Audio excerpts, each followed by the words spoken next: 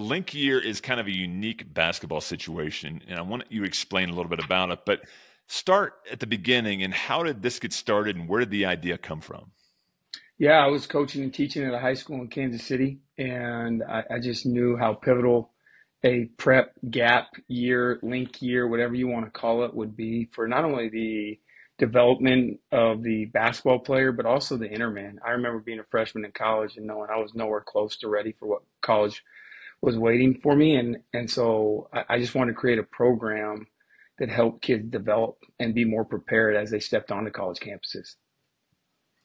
Gotcha. But where did that idea come from? Did you see another post grad program? Did a buddy go post grad? Like what planted that seed with you? No, so as I said, I was coaching in high school, and I was honestly tired of how much political there was in a private school. So like I was told I had to play these kids because they're excuse me, because their parents were on the board, or I had to do this and that.